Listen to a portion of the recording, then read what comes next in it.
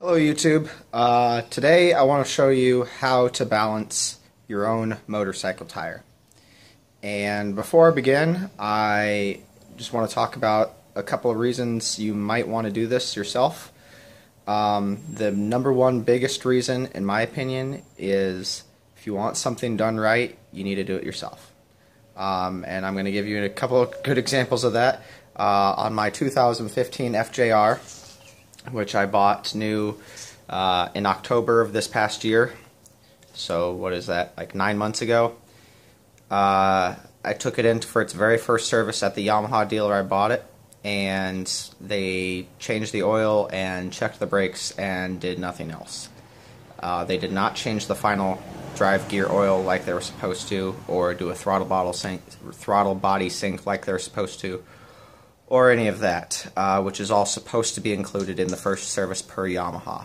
You would think a Yamaha dealer would know this, but no, they were just in a hurry to get my bike in and out, since the first service was included in the purchase of my bike, so in and out, do the basic oil change, and then they'd held up their part of the bargain.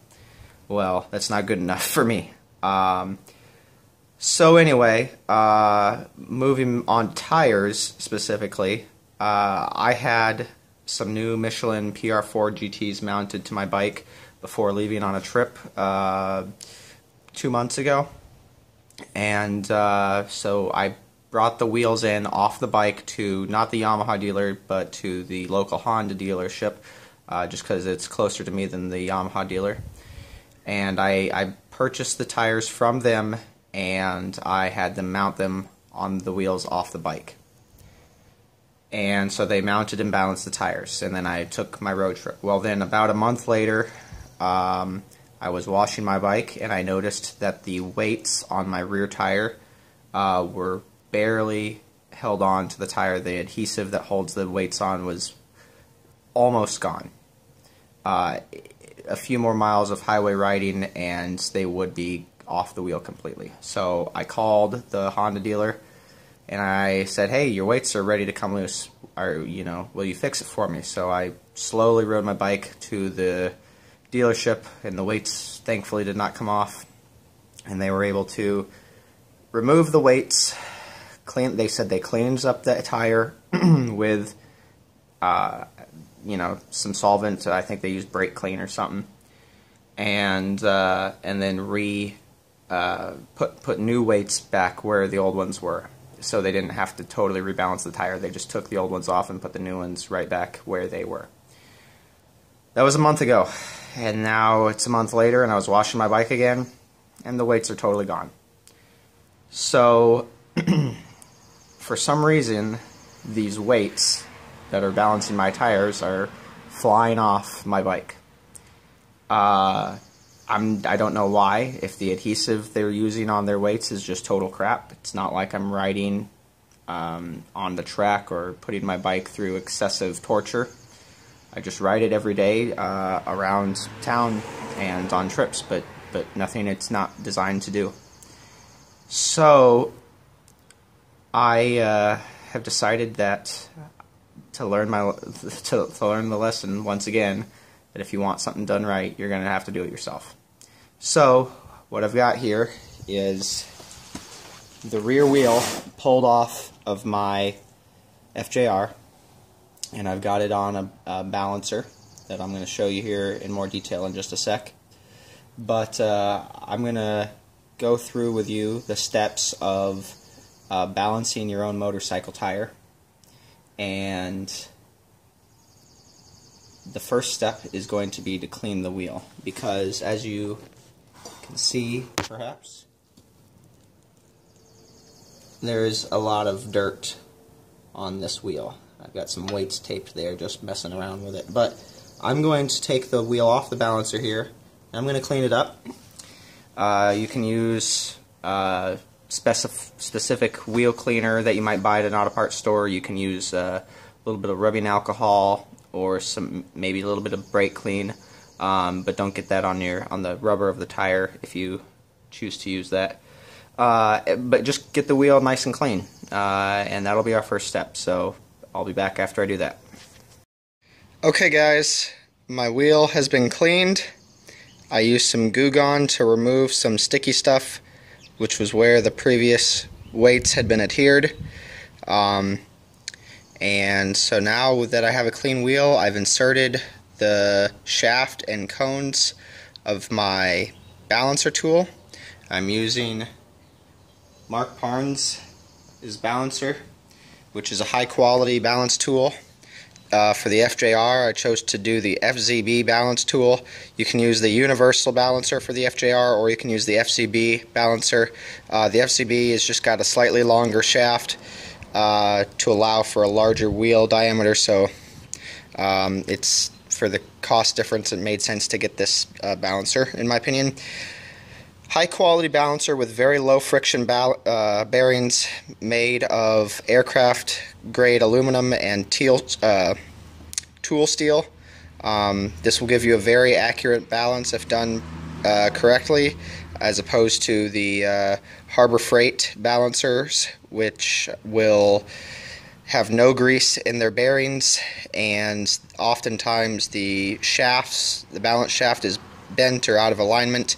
If you want a good true static balance, invest in a quality balancer. It'll pay off. So what I've done here is I've centered the cones on the bearings of the wheel, and I've got the wing screws tightened down, and I've got them 180 degrees opposed from each other.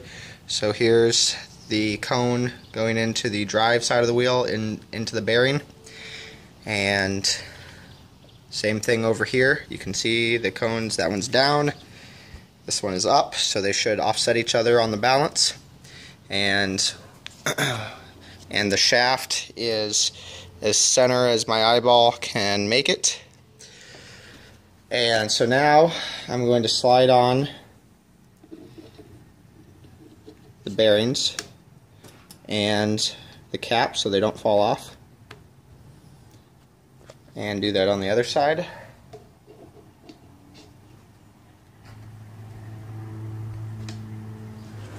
Okay, so now I've got my balancer ready to go, and I'm going to take a pair of jack stands,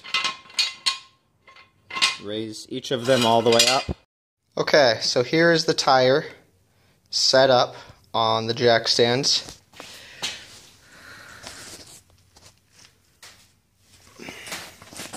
On the balancer tool, you need to make sure your cones are snug, or this metal piece right here that goes into the bearings on your FJR, if that's the kind of bike you have, you don't want that to come loose. This is just loosely sitting in here.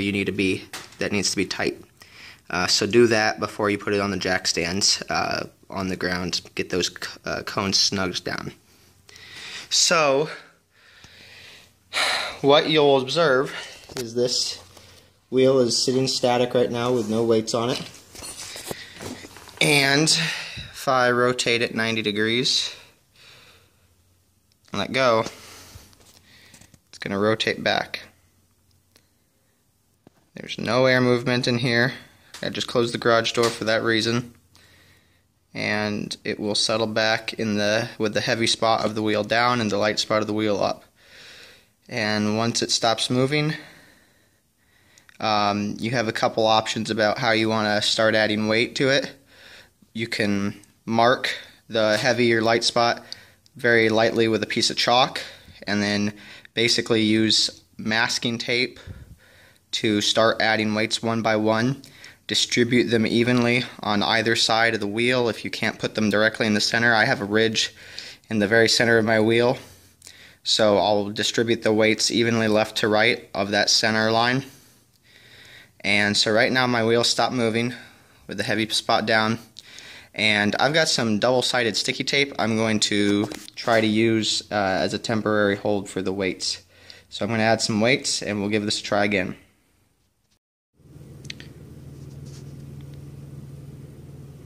Okay, so these are what the weights look like that you get if you buy them from Mark Parnes, which is the same guy who sells the balancer. And each one of these is a 1/4 ounce. So what I've done is used masking tape, because the double-sided stick tape is probably pretty old and it's not very sticky anymore.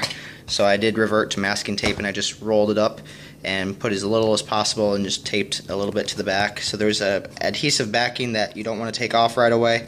Just use masking tape for temporary adhesive, and then once we get it right, we'll use the real adhesive. So what I've done is I've adhered a total of 4 weights so far to the light spot of the wheel. 2 on that side and 2 on that side. And I expect that it's going to take another 1/4 ounce at least to balance this, but we're going to check where we're at. I'm doing this because I'm predicting a total of 5 1/4 ounce weights, because that's what was on here before from the dealership. But we'll see. So anyway, I've got a total of 1 ounce on here so far. I'm going to rotate it. Okay, and see where it ends up.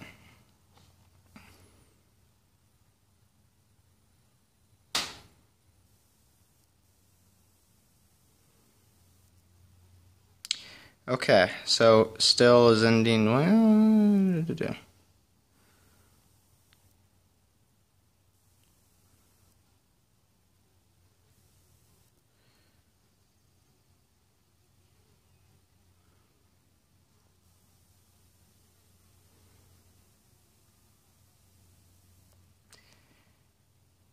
Alright, so we're getting close, but I'm going to need at least 1 more weight, so I'm going to add more weight and I'll report back. Okay, I've got a grand total of 6 weights on here, which is 1.5 ounces. It's quite a bit actually. Now, this is a not new tire. I've already got about 5,000 to 6,000 miles on this, and for the last who knows how many miles it's been running out of balance on my bike between when I noticed it was out of balance. So, you know, there may be some uneven tire wear that's accounting for why it's taking the weight it's taking to balance. So, regardless, you can spend a long time trying to perfect this balance. If you are very anal and you've got the time to do it, you can really adjust those weights and to get them just perfect. For the purposes of this tire, I'm satisfied with where it is now. I can put the weights at various positions, and I'm going to stop the tire and release it as gently as I can. And it will move a little bit, but it doesn't. The key point is that it doesn't always stop in the same place. These bearings are very high quality. They're very low rolling resistance, so it's almost always going to find a little bit of a local heavy spot. But overall, the tire as a whole seems to be pretty well balanced. So just be aware of that, you know, you buy a quality balancer, it's going to rotate a little bit, but it's not stopping in the same place when I rotate the tire in different directions and I let it go. It's not stopping in the same place, and so I'm not finding an overall heavy spot is what I'm trying to imply, basically.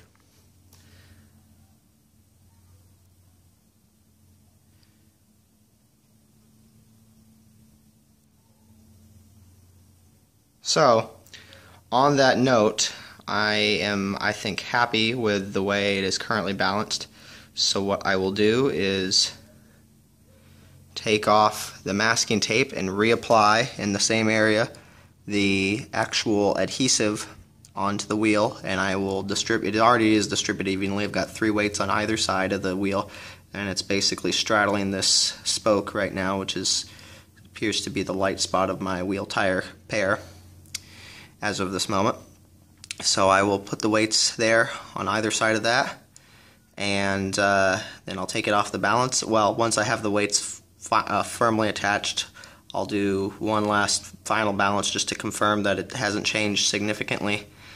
I'll put it back on the bike, and this tire will be good to go. Hopefully I'll get a full 10, or it'd be great if I got 11 or 12,000 miles out of it. This is my first Michelin PR4 GT, so we will see what it gives me. Like I said, I'm at somewhere between 5,000 and 6,000 miles on this, and this is what my tread looks like as of now. I don't know. Well, I got the weights adhesively stuck to the wheel. 3 on either side of the spoke in this case, and I've pressed them on there, and I've cleaned the surface, and hopefully this time they'll stick around until it's time to change my tire, and then we'll do the skin. So I'll report back here in a month or two, or maybe when I change these tires, as to how well these weights stuck to my wheel when I did it myself. But my guess is that they're going to do a lot better, given that I've used these before on other wheels and they've done just fine. So on that note, I hope you learned something about how to balance your own motorcycle tire. Have a good one. So I made a small mistake.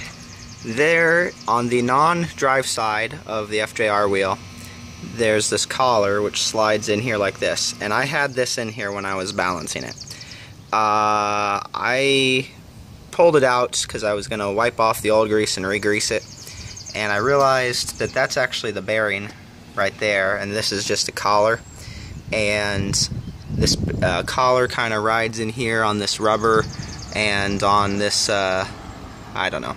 Anyway, I would recommend, if you were going to do this, that you would pull this collar and have the cone go into the actual wheel bearing. I might double check it on the balancer and see if it changes the way it needs to be weighted at all. Hopefully not, but FYI, on an FJR1300, pull this collar out, just slides in and out, and put a little synthetic grease on it. And that should be good. But that would be the only thing I'd change at the moment.